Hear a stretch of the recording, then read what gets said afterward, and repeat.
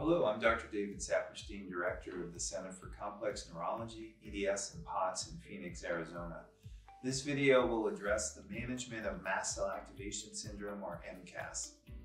I encourage you to look at my previous videos on manifestations of MCAS and diagnosis of MCAS. So once a diagnosis is made, then on to management. So a quick recap: mast cells are a type of white blood cell. They can be overly reactive and they release many different chemicals. One of those is histamine. So using medicines, antihistamines, that block the effects of histamine can be a valuable way to treat. So what we generally think of antihistamines like Benadryl or Zyrtec are so-called histamine 1 or H1 receptor blockers.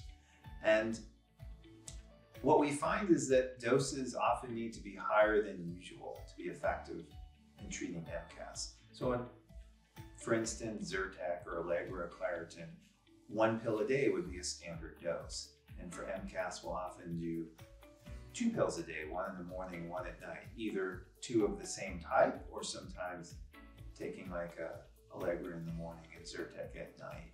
So these so-called second-generation antihistamines that I've been speaking of, Allegra, Zyrtec, Claritin, Zyzal, on paper they're all the same, but any given person might notice that they have side effects with one but not another. They may also notice that one works better for them and another doesn't. So sometimes it's definitely worth experimenting to seeing if one works better for you than another.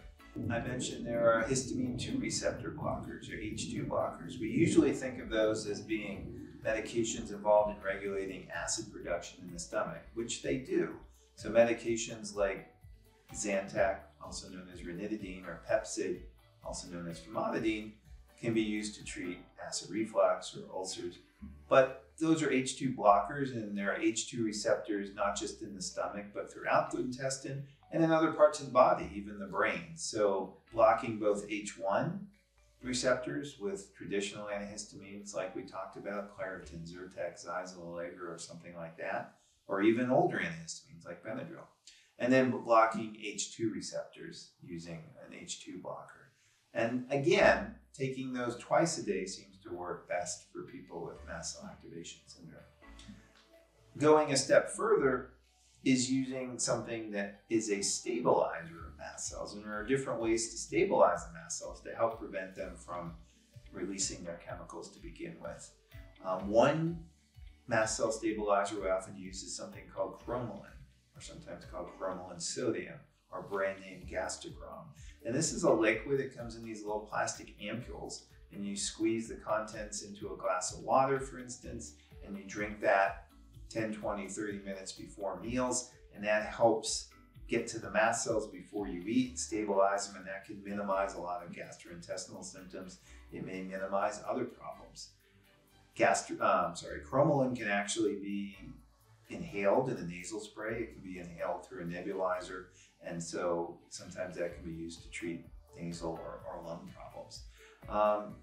Cromolyn doesn't get absorbed all that well beyond the GI tract, so there are other mast cell stabilizers that we'll often use. There's something called ketotifen, and it has a little bit of H1 antihistamine effects, but is also a mast cell stabilizer. It works differently than cromolyn. The thing about ketotifen is it's not available in the United States in a pill form. You can actually get it in eye drops to treat allergies, but it's not available as a pill form, but it can be readily obtained from what we call compounding pharmacies, special pharmacies that can take the chemical powder of ketotifen, put it in capsules, and the ketotifen can generally just be taken twice a day in capsule form, and it can be quite effective at stabilizing mast cells, helping GI symptoms as well as many, many other symptoms of Mast Cell Activation Syndrome. Sometimes ketotifen can cause sedation, can cause weight gain, sometimes cause irritability. Usually it's well tolerated. Sometimes the dose needs to be increased, so we may start at 1 dose and end up increasing the dose to try to get the effects that we want. There are natural ways to go. So there's something called quercetin, which is a supplement. It's a component of fruits and flowers. It has antioxidant properties, but it's also a natural mast cell stabilizer, and that can be found in supplement form alone or combined with other substances that can also stabilize mast cells. There's more that may need to be done. There's other ways to help mast cell activation syndrome, but sort of this cocktail of H1 and H2 blockers and one or more mast cell stabilizers is usually a starting point. There's more that I'd like to share with you about the center, and that could be found in additional videos. Please go to our website and find links to other videos or find ways to contact us to get more information.